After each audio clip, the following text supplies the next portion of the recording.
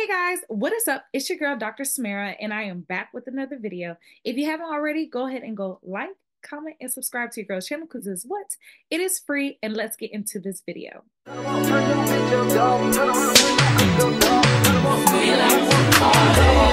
want the scoop, she want the tea, she want the tea. I cannot speak, we keepin' it street, we keepin' it street. I took a loss, but you still gon' get beat, you still gon' get beat. How much it costs?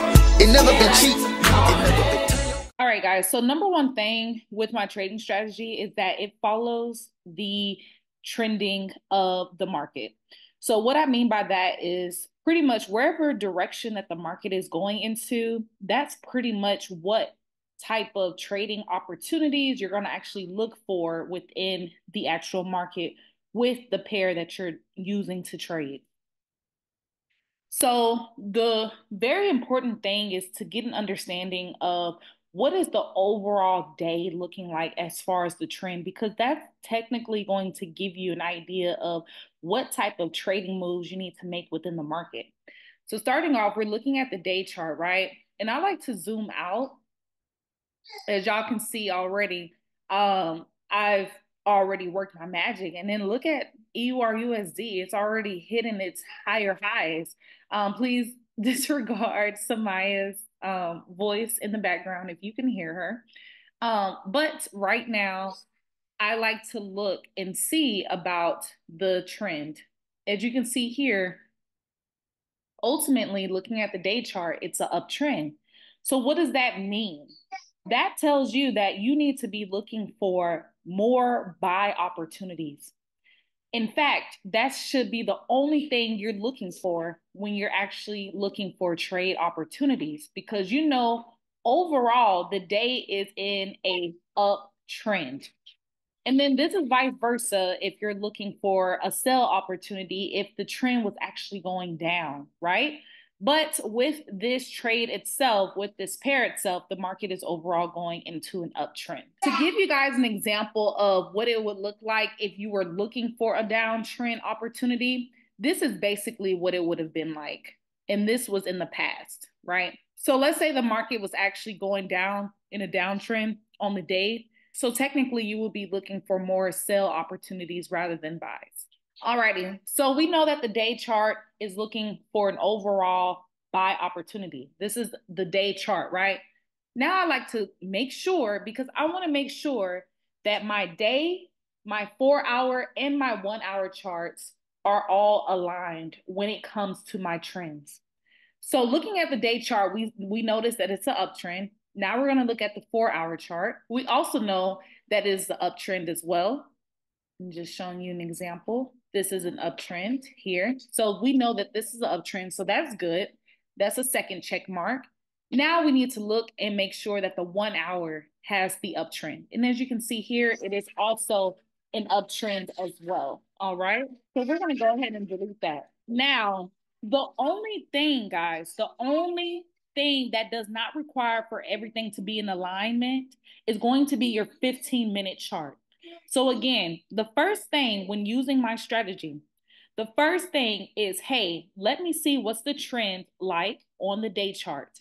If it's an up or a down trend, I need to know if all of my other time frames are aligned as well.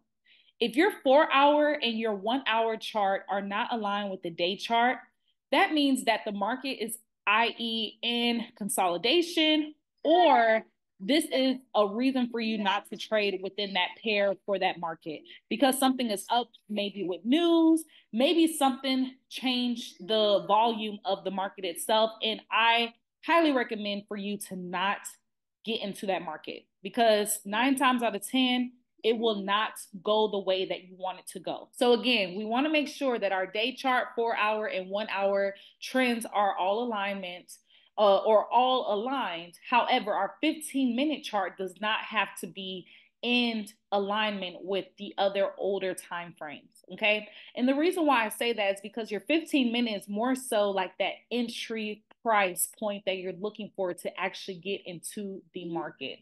Okay. So bam, we're on our 1-hour.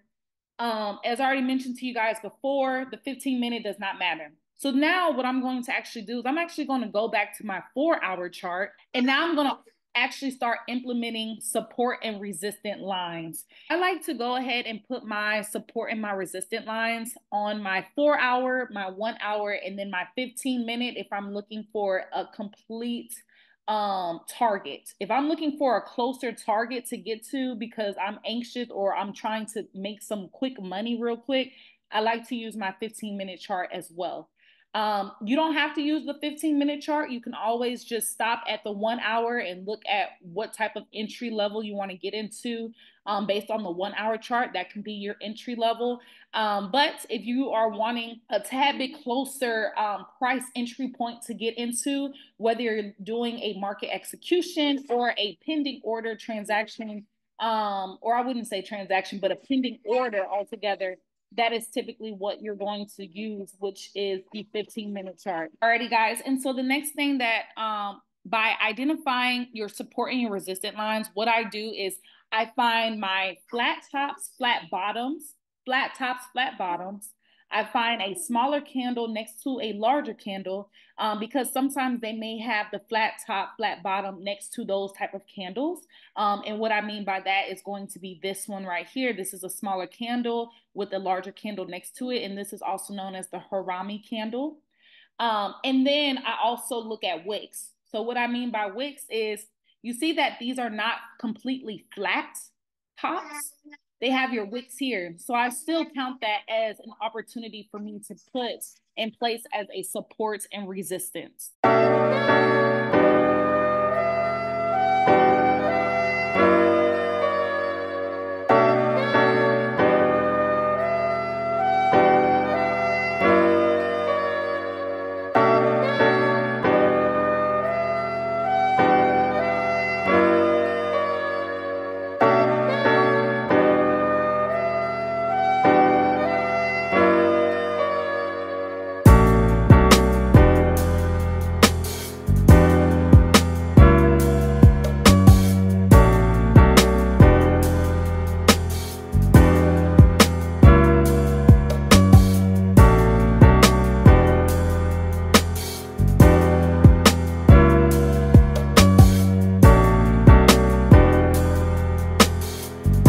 Alrighty, guys. So you may be wondering, like, dang, Dr. Samir, you got a lot of lines. Like, it's too many lines for me. Guys, this is my strategy. This is what works for me. So this is how I make my coins. You can actually ask my VIP signal trading group. They will say the same thing. Like, this is literally how we make our coins. Like, and it works. Okay. So if you don't like all the extreme amounts of levels or lines in general, you can do something else or find a strategy that works best for you. Again, every trader it trades differently. Every trader trades differently altogether, and what works for one trader may not work for you. So, but just give it a try and see if it does work for you. So, yes, it does have a lot of lines. However, this is what makes the profits. All right.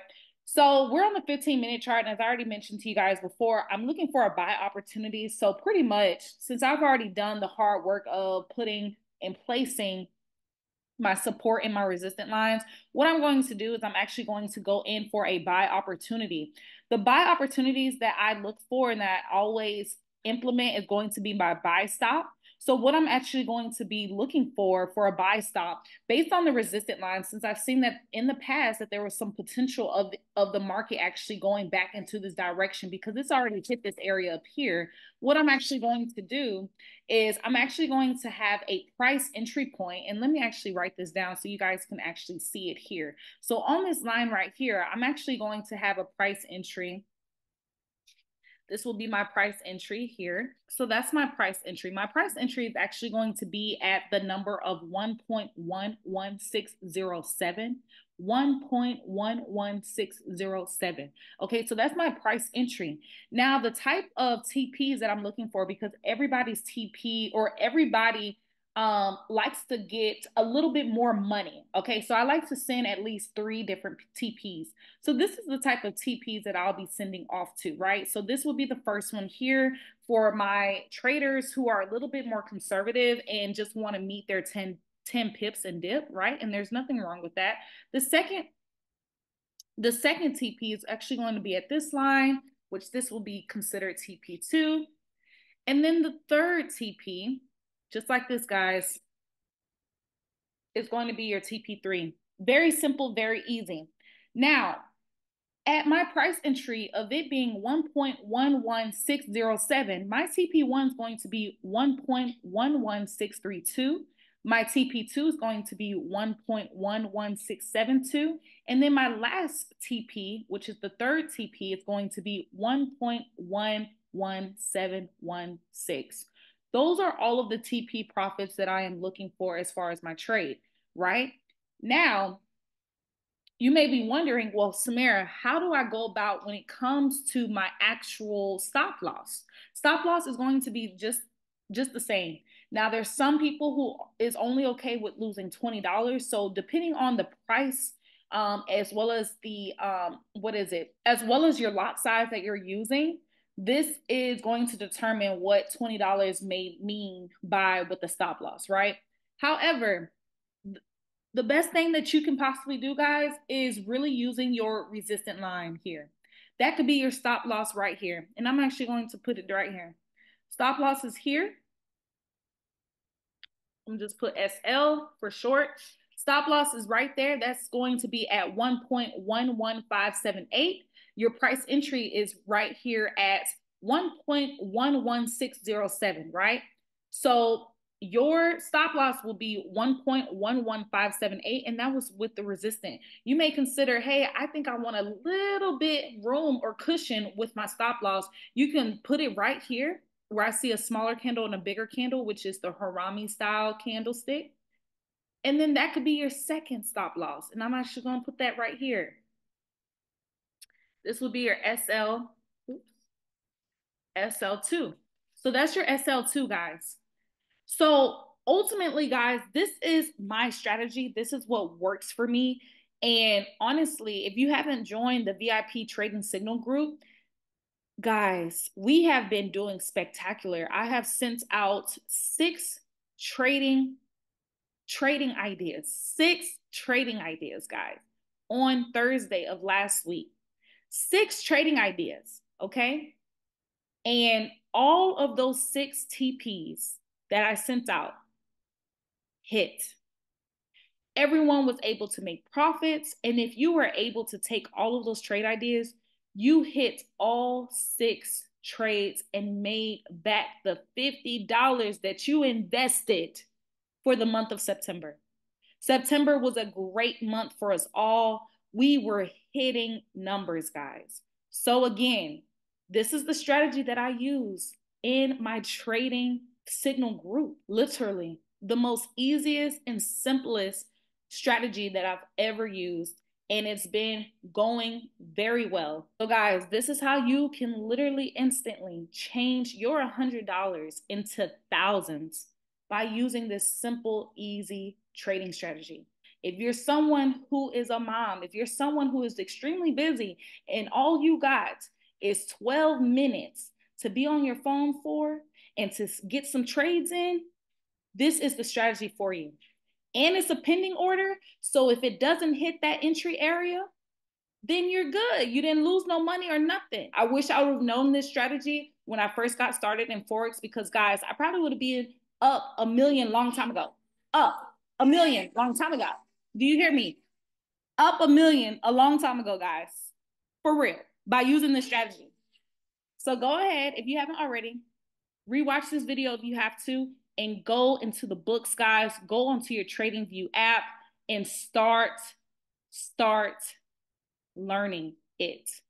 Start implementing it into your day-to-day basis, and you will see a huge change with your trading abilities. But I hope that this video is very informative and very educational for you all. If you haven't already, go ahead and go like, comment, and subscribe to your girl's channel because it is free, and I'll see you guys in the next video. Bye.